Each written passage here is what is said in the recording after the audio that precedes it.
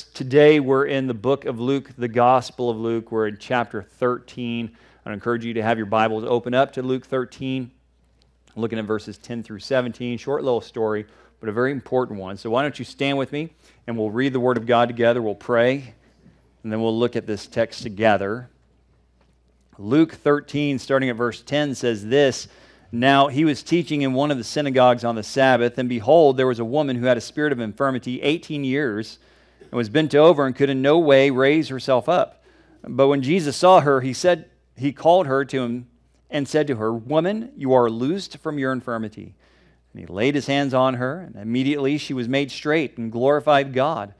But the ruler of the synagogue answered with indignation, because Jesus had healed on the Sabbath. And he said to the crowd, There are 6 days on which men ought to work. Therefore come and be healed on one of them, and not on the Sabbath day. And the Lord answered him and said, Hypocrite, does not each one of you on the Sabbath loose his ox or donkey from the stall and lead it away to water it? So ought not this woman, being a daughter of Abraham, whom Satan has bound, think of it, for 18 years, be loosed from this bond on the Sabbath? And when he said these things, all his adversaries were put to shame, and all the multitude rejoiced for all the glorious things that were done by him. Let's pray. Father, I thank you for the glorious things you have done through Jesus Christ. I thank you for the freedom, for the liberty that you have given us in him, the fact that you have loosed us from the bonds of sin because of the things Jesus has done. What a joy it is to serve our Lord Jesus. Father, I pray that you would teach us through your Spirit-inspired word today. Speak to our hearts. We pray these things in Jesus' name. Amen. You may be seated. We talk about freedom. We talk about what we would give for it. We think of soldiers and sailors, Marines, airmen. I don't think I left anybody out. They regularly offer up their lives for the sake of freedom. We venerate it in our songs. It's immortalized in movies, and people say, we instinctively would die for it, and perhaps many would. What is it? Last week, of course, Monday was Memorial Day. Our nation is supposed to pause and remember those who have died in military service. Typically, it's a long weekend used for movie openings and hamburger cookouts. Is freedom simply the ability to do what we want, eat what we want, and enjoy our leisure time? Or is it something more? Understand that without context, the type and term of freedom is meaningless. The word implies that we're free from something. A POW experiences freedom when he or she is released from captivity. A slave experiences freedom when he or she is emancipated. What is it from which we have been freed? At the founding of our nation experienced freedom when it became independent from the Kingdom of Great Britain. Men and women in uniform fight to maintain that freedom to this very day. That's on a national level. What about individuals? Are we truly free? After all, there is a kind of bondage that exists beyond national citizenships. Do we, who supposedly live in the freest nation on earth, do we actually experience real freedom from day to day? I would say perhaps no. And you look around, you see addiction that runs rampant among us, be it in the form of alcoholism, drug abuse, pornography, even more benign things. People get addicted to food, sports, screen time on the internet. By definition, by the way, addiction is slavery. Paul wrote this in Romans 6:16. Do you not know that to whom you present yourselves slaves to obey, you are that one slaves whom you obey, whether of sin leading to death or of obedience leading to righteousness? What is it that we obey? That thing is our slave master. It may be pleasure, it may be pride, but whatever it is, it has us trapped. What do we need in that case? We need freedom. And where is freedom found? It is found in Christ Jesus. Jesus gives us freedom. And in fact, if you just go on to the next couple of verses, Paul went on to say that thing. But thanks be to God that though you were slaves to sin, yet you obeyed from the heart that form of doctrine to which you were delivered, and having been set free from sin, you became slaves of righteousness. We are set free when we became a slave of King Jesus. He delivers us into his kingdom to be his servants, to be his citizens, and that's when we are truly free. And you say, that's a great teaching, but what does any of that have to do with our text today? It has everything to do with our text, because Jesus encounters a woman in bondage, and he sets her free. And instead of rejoicing in the miracle, a religious leader declares that he'd rather see her bound. And Jesus calls out that legalism for what it is, hypocrisy. Jesus came to set people free, and we are to remain in his freedom. Now, coming into this section of chapter 13, it may seem like it has little or nothing to do with what came before, but that's really not the case. Granted, chronologically, it's hard to see how all this necessarily fits together. Thematically, it fits perfectly. And to get to the full picture of it, you really have to go all the way back to the end of chapter 11, beginning of chapter 12, because Jesus had called out blatant hypocrisy among the scribes and the Pharisees. He called them out on it, declared woe to them because of it. They had burdened the people, gave them no help in lifting that burden. Chapter 11, verse 46, they had taken away the key of knowledge to the kingdom. They neither entered themselves, nor did they allow others to go in either. 11, verse 52. Jesus then warned the multitude against that kind of sin, calling it the leaven of the Pharisees, which is hypocrisy, chapter 12, verse 1. And he taught the people from that point on, we saw over the last several weeks, they need to be ready for the judgment of God, to keep humble and repentant hearts. But after all of that, Jesus now finds this religious leader that exemplifies the Pharisaical hypocrisy he had earlier condemned. And this man did the opposite of everything that Jesus just got done teaching about being ready to face the judgment. He had not prepared himself for judgment. He had not discerned the signs of the times. And on top of it all, he's willing to let another person suffer just to satisfy his own legalistic religious interpretations. And Jesus doesn't put up with it. Jesus came to give true freedom, and that's a freedom in which we can rejoice. So we start with the miracle in verse 10. Now, he was teaching in one of the synagogues on the Sabbath. If you follow along in a study Bible or any sort of thing like that, you'll note, a lot of scholars note, that this is the last time that Luke shows Jesus teaching in the synagogue, which is perhaps true, but I think it misses the forest for the trees. Because the point isn't that this is the last time he was teaching in the synagogue, it's that he was teaching in the synagogue. He had not yet been totally rejected by the Jews. He has an active, extremely active teaching ministry. This is part of his normal, regular practice. As a Jew, Jesus was in the Jewish synagogue every Saturday as a part of the normal Sabbath observance. And as a rabbi, it was common for him to be asked to teach the gathered congregation, even though it wasn't his hometown. We see it all the time even today, not too unlike a traveling missionary or pastor going through town and invited to come forth and, hey, give us a greeting from where you're at, or give us a teaching, what have you been learning, what have you been seeing? We might see some of that today. Of course, Jesus probably gave the entire message anytime he spoke, right? Well, so far, so good. All of this appears to be normal, and really that's the idea. As Luke starts telling the story here, he's painting the picture of just another Sabbath, just another synagogue. Of course, nothing about Jesus' ministry is just another anything. Amen. But what would happen next, that would mark the day as being drastically different. Look at verse 11. And behold, there was a woman who had a spirit of infirmity 18 years and was bent over and could in no way raise herself up. Where did this woman come from? How long has she been there that day? How long has she been coming to the synagogue? We don't know really the answers to any of those questions. On one hand, it sounds as if she just suddenly appeared, but this is probably a rhetorical device Luke is using just to draw attention to her.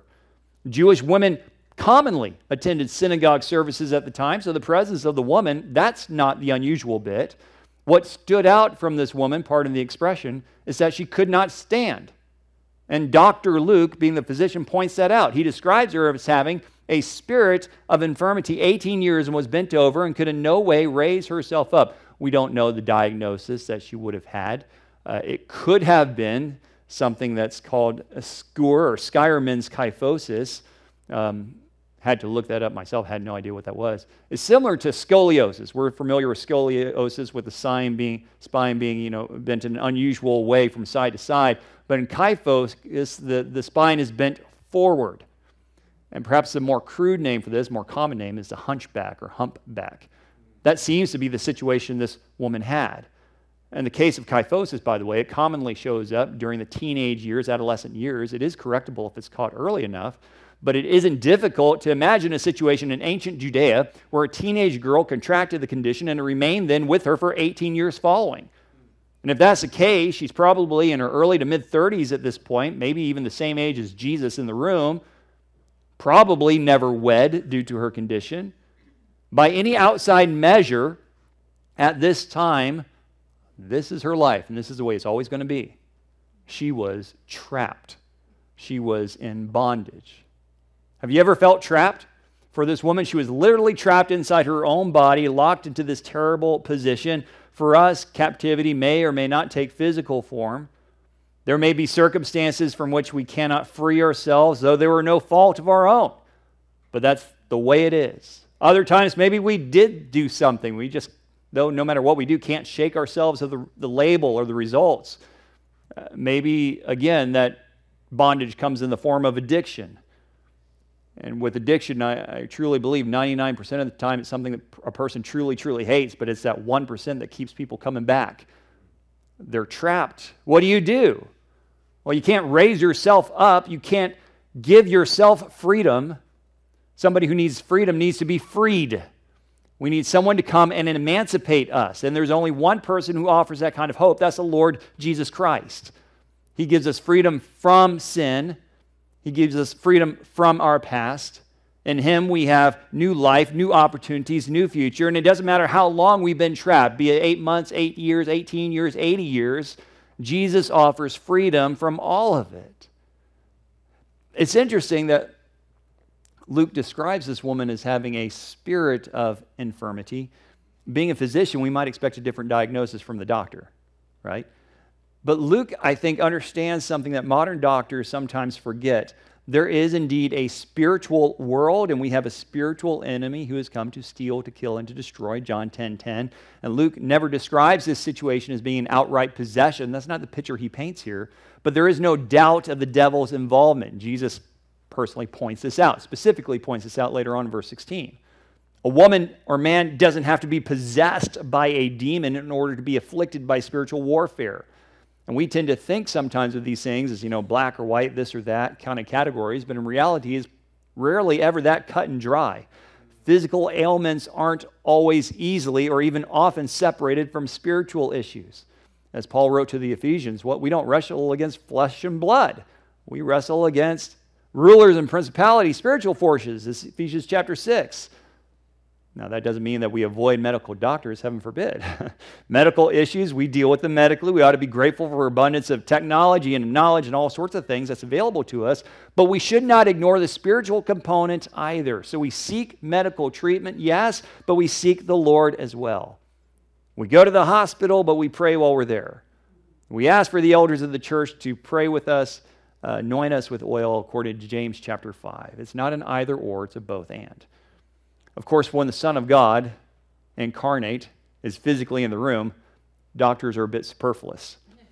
So this woman's plight, has gone unaddressed for 18 years by everybody else, but Jesus gives her her full attention at the moment he sees her. Look at verse 12. But when Jesus saw her, he called her to him and said to her, "Woman, you are loosed from your infirmity." And he laid his hands on her, and immediately she was made straight and glorified God. He healed her. And that healing came immediately. He saw her. Jesus spoke to her. Jesus laid hands on her. Other points at other times in the Scripture, any one of those acts would have been enough to physically and spiritually heal this woman. Of course, we know that the only thing truly required was the will of God, which Jesus obviously had. Everything else is an outward expression of that will, and Jesus gave that expression in abundance. This woman could have and would have just stood up with Jesus thinking towards her, but he wanted her to know why she now stood. Her new life and her healing was due solely to the grace of Jesus as poured out on her. There's no doubt about it. And what's her response? Well, it's only natural. She glorified God. Jesus performs this powerful act of healing, and the woman glorifies the Lord. You say, well, is that right or wrong? Because Jesus healed, she's given glory to the Father. Does she not understand that Jesus is God? Well, maybe not. We don't know enough information here to determine whether or not she actually came to faith in Christ as being the Son of God at this time. There's no reason to assume that she did not, but it's impossible to say for sure. But regardless of that, to glorify God for the grace of Jesus is entirely appropriate. Jesus' own desire was to glorify his heavenly Father. John chapter 12, verses 27 through 28. He wanted that. So we ought to do the same. Of course, being that the Son of God is the second person of the Trinity, when we give glory to God the Father, we are glorifying the Son. It's a mystery, but it's the right response, however we look at it. But we answer grace with what? Glory. Jesus showers us with grace, we give glory to God.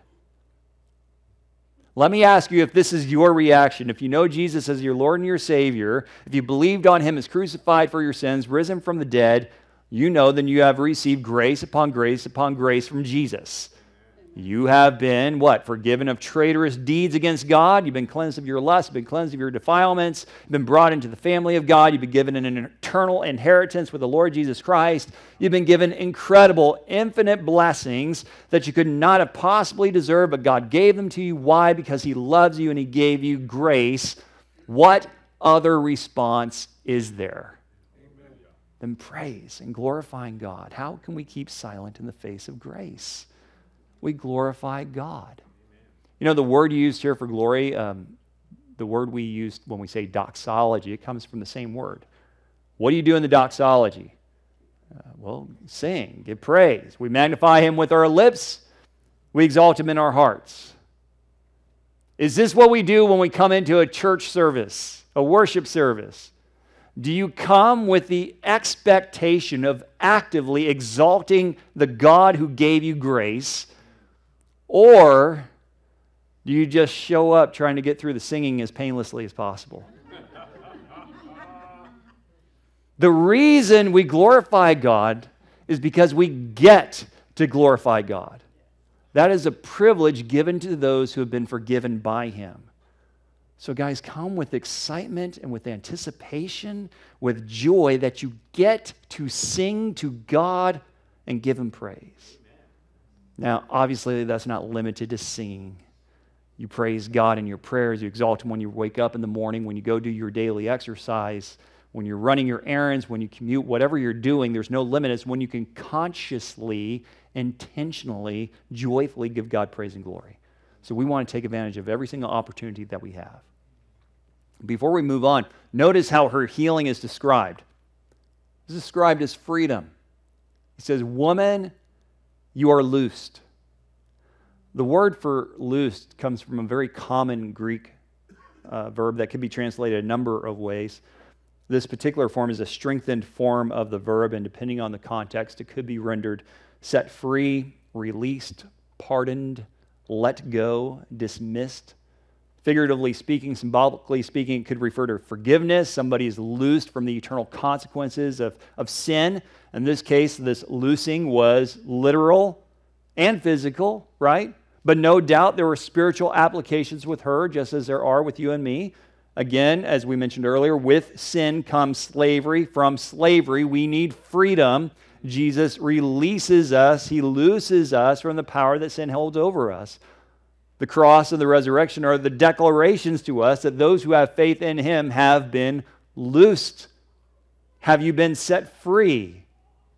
Are you living as if you've been set free? There's a big difference between those two questions. Because many Christians will say yes to the first, remembering a time that we consciously put our faith and trust in Jesus as Lord. We remember that time we gave our lives to Christ, yet from that point forward, faith can waver. There's other times that our lives appear to be just as much enslaved to sin as they ever were in the first place. And that's not what Jesus intends for us. What would have looked like for Jesus to declare this woman loosed? She thanks Him for her loosing, and then she bends over again to walk out the door. It would have been ridiculous. And we'd shout at her, "You've been freed. Stand up straight. Walk right. Why put yourself in that position any longer?" The exact same questions could be shouted at us. We've been given freedom. We've been given liberty from sin from the Lord Jesus Christ. He's personally freed us from, we know, the eternal penalty that was due our sin. He's freed us from the power of sin that it had over our lives. One day He's going to save us and free us from the very presence of sin as we stand face to face with Him in heaven. We've been freed. So stop stooping over as if you're enslaved. Stand straight. Walk tall. Walk rightly with God as He's intended and equipped you to do. Now this woman, she's overjoyed to be loosed, but not everybody shares her joy. Look at the criticism in verse 14. But the ruler of the synagogue answered with indignation because Jesus had healed on the Sabbath, and he said to the crowd, "There are 6 days on which men ought to work, therefore come and be healed on them, and not on the Sabbath day." Now, this weren't so common in the Scriptures, and sadly, it wasn't so common among religious legalist among us today, this kind of response would be unbelievable.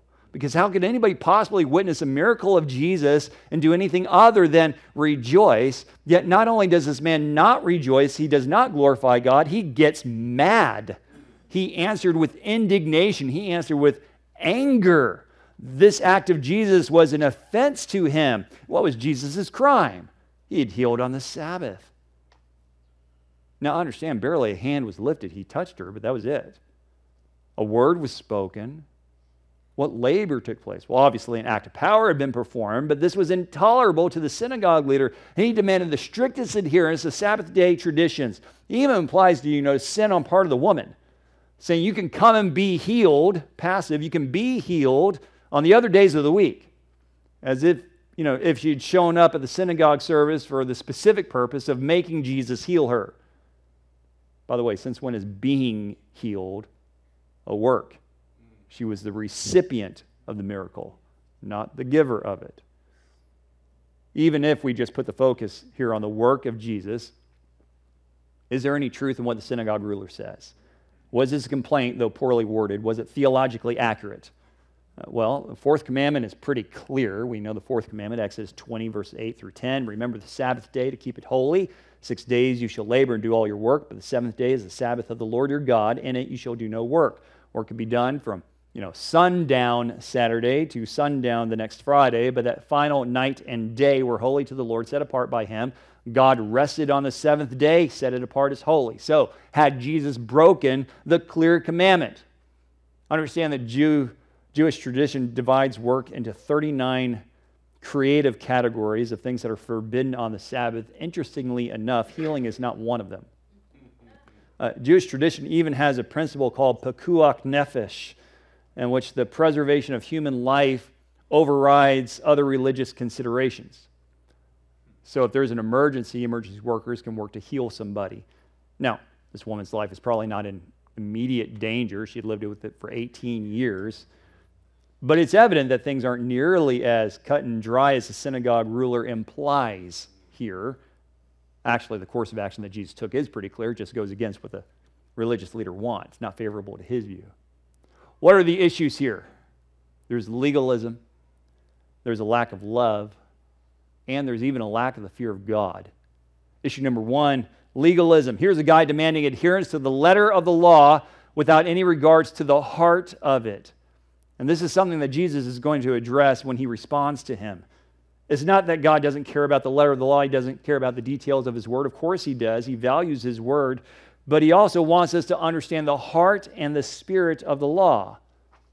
This is evident from Jesus' teaching on the Sermon on the Mount. Jesus addressed the 10 Commandments. The law says you shall not murder, but Jesus said, if you're angry with your brother without a cause, you're in danger of the judgment. Matthew 5:21 and 22.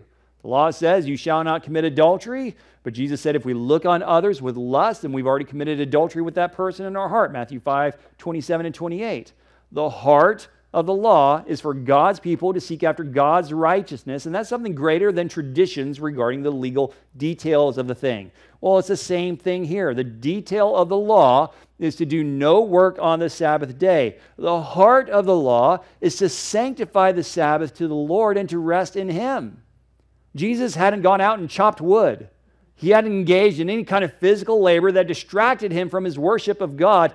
In addition, he had he actively sanctified the Lord because the miracle that was performed was a reason for God to be glorified. This woman was now resting in the Lord because she had been freed from her infirmity. So the heart of the law had been kept to the full. It was the man's own legalistic interpretation of it, which was violated. As Christians, we need to be careful of two dangers of legalism. Number one, that we not be burdened by it, and two, that we not engage in it. The first seems obvious. We see, the Pharisees around us and have a relatively easy time recognizing when somebody's trying to push their own expectations on us. Even so, when they do so, we need not feel pressured.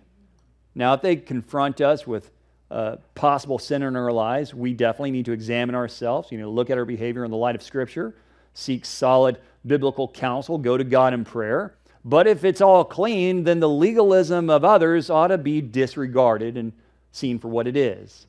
Jesus died to give us freedom from the law So we stand firm in that freedom, not allowing ourselves to be entangled again with a yoke of bondage, Galatians 5:1. So we're mindful of that danger. On the second point, we need to realize that Pharisees aren't always other people. Sometimes they can be us. Just because we have certain expectations for ourselves doesn't mean that the same expectations apply to everybody else. You know, one Christian believes that he or she should never smoke, drink, dance, get a tattoo.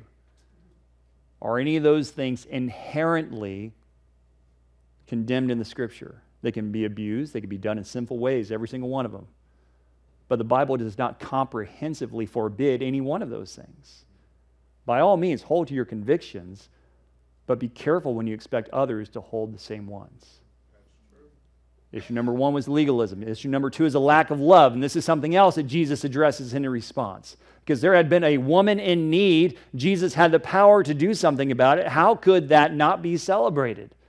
To condemn this miracle is to wish that this woman had remained in torment for at least another sundown, maybe even longer. Yeah. After all, who knew what Jesus' travel plans were? This was a known itinerant minister going from place to place. Perhaps he was leaving in the morning or maybe even at sundown that evening. And from this woman's perspective, she might not ever have seen Jesus again. This was her chance at healing. And it was downright hateful for somebody else to hold her back from it, especially under the guise of false religious piety and custom. Loving hearts take people to Jesus, not forbid them from going. And Jesus calls us to love. We're to love one another, showing compassion on them like he has shown us. We are to model the love of Christ to all the world, because if they don't see it in us, where are they going to see it at all? So that was the second issue, is the lack of love. Issue number three is the lack of the fear of God. Now, this isn't something that Jesus directly addresses, but it's certainly implied. How so? Because a miracle of God had been performed in front of everybody there. Every person attending the synagogue that day would have been astounded. Why? Because this woman wasn't a stranger to them. They had seen her for 18 years. Most likely, many of them knew her before the affliction took hold. They had witnessed her body slowly degenerate and hold her captive. Now, in an instant, she stands upright, straight under the miracle and power of God. She glorified God, all due to a man of God in their midst. This is a reason to worship, not condemn. God's hand was evident, yet the synagogue ruler thought he knew better. So he identifies the clear work of God as what? As sin, declaring it to be a violation of God's Sabbath law. Now that's within a hair's breadth as the same sin as the Pharisees blaspheming the Holy Spirit, declaring the work of God to be that of the devil. And it demonstrates that the synagogue ruler had no true fear of God before his eyes. He wasn't seeking to worship and to glorify God. He was looking to put down the work of God and elevate himself. And those who know Jesus ought to be able to recognize his work. Those who are filled with the Spirit, we ought to be able to understand the things of the Spirit. And that's not to say that we agree with everything that everybody does who does it under the name of Christianity. But we should still be able to rejoice when the things of God do occur. You know, there are TV evangelists that are outright heretics. I believe they should never be given a platform anywhere. But you know, sometimes people still get saved at their meetings. In spite of the speaker in front of the microphone. We can rejoice in the work of God even as we denounce the false teaching. Whatever the example, we need to recognize God's hand when it moves and give him the glory. We seek him. We seek his kingdom, not our agenda, not our sensibilities and preferences. So what's Jesus' response? Well, we see this starting in verse 15.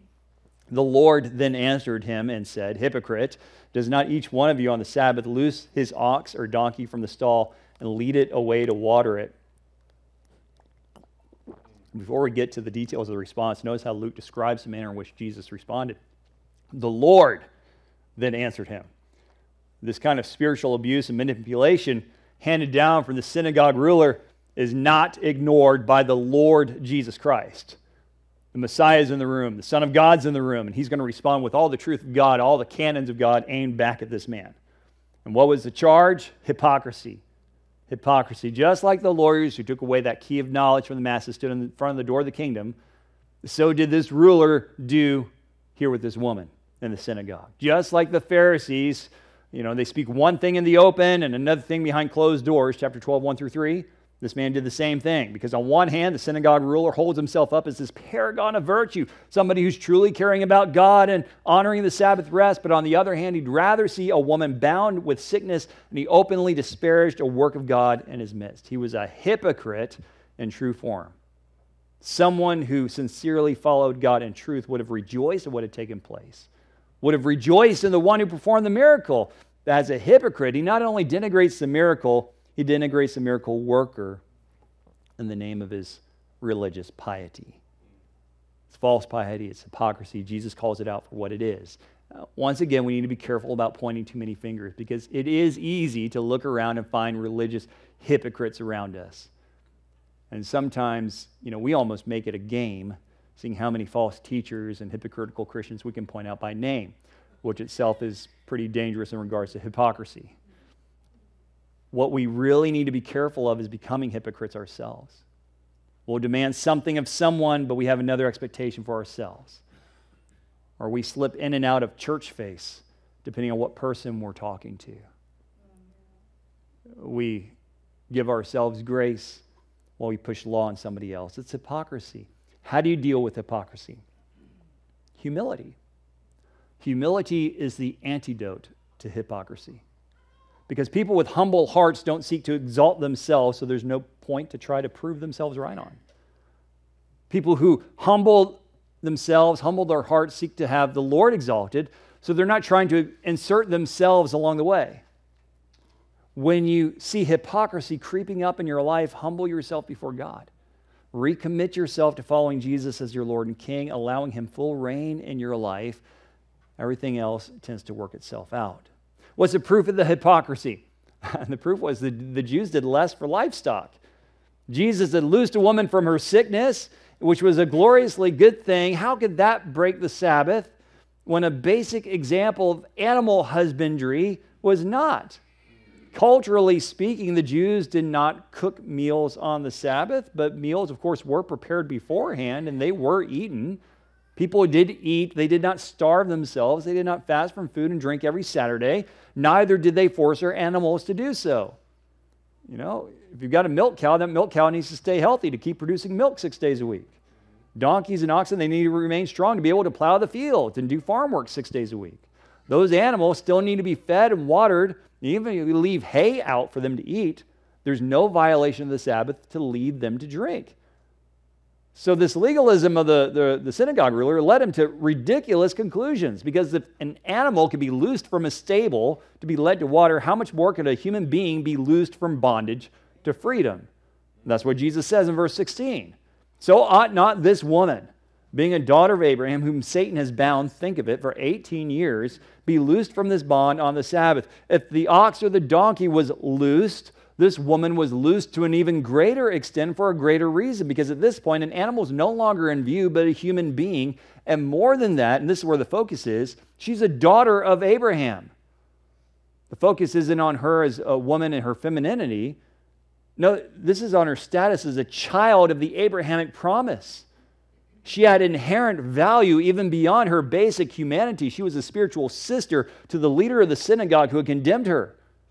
The man who had likely taught her of the blessings of Abraham, the synagogue ruler, should have seen her as a recipient of the covenant of Abraham. She too was included in the promise. She too had value. She was someone whom God loved, whom God had set apart as belonging to Him. She ought to have been befriended by the synagogue ruler, not chastised by him. And this gets back to that lack of love that was so evident in the man's criticism. He hadn't seen the woman as he ought to have seen her. When Jesus spoke of her illness, He literally said, behold, 10 and 8 years. Look on her. Think of it, right? This is how you translate, think on it. Look on her. 10 and 8 years she's been this way. Part of the problem is that He hadn't looked at her. For 18 years, she'd come to the synagogue, hunched in bondage and pain, and He hadn't taken notice of her condition. How callous it was for Him to claim, there's 6 other days of the week on which you could be healed. She had come for 18 years and not been healed. This man hadn't looked at her. He had no compassion on her. He didn't value her as a person. He didn't value her as a daughter of Abraham. Now, the man in question is a ruler of a Jewish synagogue, but the same thing could be said easily of many modern-day Christians. How often have we blinded our eyes to the people around us who are suffering, and not just strangers, Christians, showing preference to those in the household of faith, people we know. These people have value as men and women of God. They're brothers and sisters in Christ. We can't always help them miraculously. We can see them and strive to see them through Jesus' eyes. We can look upon them with compassion and demonstrate grace. And even if all you can do is just pray for them, beloved, that's something. The opportunities we have to love one another are endless, but we've got to open our eyes, behold them, and look. And she was loose. What was this woman loose from? She was loose from satanic bondage. There was a physical illness experienced by the woman, but it doesn't mean Satan wasn't involved. Even if this woman wasn't demonically possessed, she was demonically oppressed. And it was from this spiritual satanic oppression that Jesus set her free. She was loosed from this bondage. She was released from spiritual and physical slavery. And the Sabbath day, guys, that was the perfect day on which to do it. Why? How so? Because the Sabbath is all about rest. On the Sabbath day, the seventh day, Jesus, God, rested from all his work in creating the universe. On the Sabbath, that's how we find and celebrate our rest in God. For the Jews, this was an outward sign of their covenant, and they show their trust in God as their provider. They rested in him and his promise every single week. Today, our rest is found in a 24-hour period? No. Is it found in a physical land of promise? No.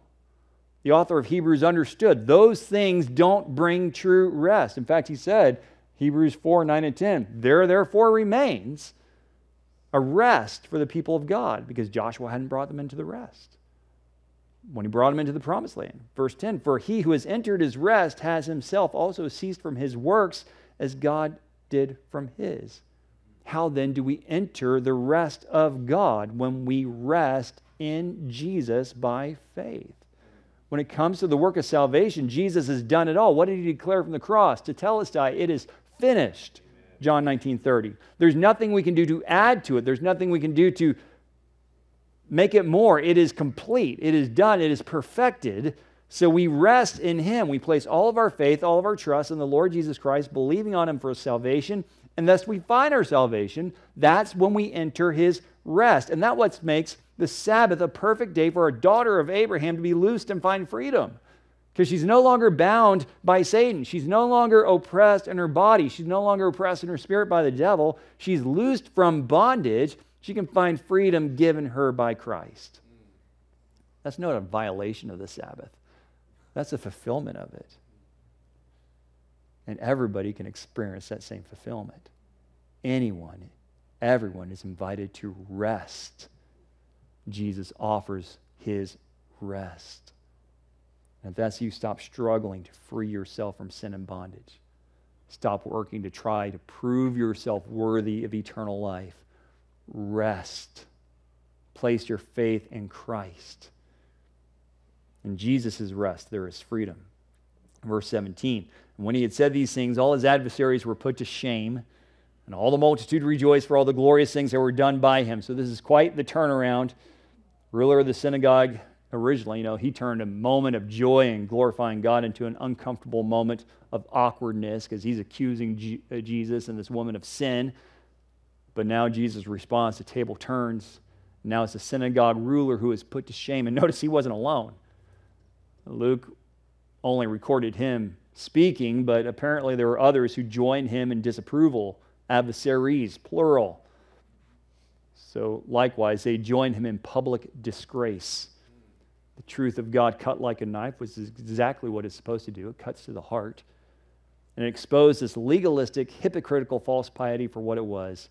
And those who held to it were put to shame. And everybody else who was in the room, all the rest of the crowd, the multitude, they rejoiced. Now that was the response that should have come all along. This is what was begun by the woman, carried over by the crowd. They were witnesses to the miracle. They rejoiced and recognized it as a glorious work of God for what it was, and they praised him. Do you rejoice in the work of God? Do you glorify God for the freedom he has given you? We may not have had our backs bent for 18 years like this woman, but we do know what it's like to be in bondage. Before we met Jesus in faith, every single one of us, we were enslaved by sin. We were the ones that were ruled over by the devil. We did the things of his will, and we engaged in a lust and rebellion of our own. But then we saw Jesus, we met Jesus, and what did Jesus give you? He gave me freedom. We've been loosed from slavery, pardoned from sin, released from the power Satan had over us. If you've been a believer in the Lord Jesus, you have experienced a legitimate miracle. You have experienced personal emancipation, and that's something for which you can praise God. Amen. So we praise him. We give him glory. We exalt his name. We thank him for all these things he's done for us. Enjoy his freedom and stay in his freedom. Others might come with their own legalistic bonds, but don't you be entangled by them. Don't let them steal your joy. You have been set free to serve Christ, so serve him, not anyone else's expectations for you. It's not a license to sin. It's a liberty to live for Jesus. And we want to beware of the trap of legalism too. Don't want to think it's always somebody else. It's not just a danger to ensnare us, but it's a danger we might ensnare others. Be mindful that we point people to Christ, not ourselves. For some of you, who knows? I don't know. Hopefully nobody in this room is. But there may be somebody that's still entrapped in the slavery of sin, and you know it. You've never experienced the freedom that Jesus offers. You can. Jesus gives that offer to all the world. You can be free from bondage, and you can be free forever. But you have to receive his work, and you can do that right now as we pray. Father, thank you so much for sending Jesus for us, that we can have freedom. Thank you for the wonderful things that he's done to make provision for us, that we can rest in him. And I pray, Lord, every single one in the sound of my voice today, we would be resting in Christ, resting in the things that he's done for us, because he has completed the work and he sets us free. But for any who have not, help them grab hold of Jesus. Help them trust the work that he has completed on their behalf.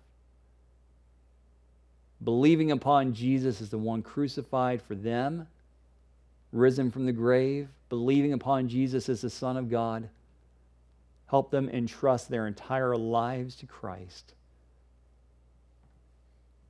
as Savior and Lord. Be their King, Lord, and save them. For the rest of us, help us walk in freedom, rejoicing, giving glory, giving doxology to the God who loves us and who saves us. Lord, we thank you for these things, and we pray these things in Jesus' name. Amen.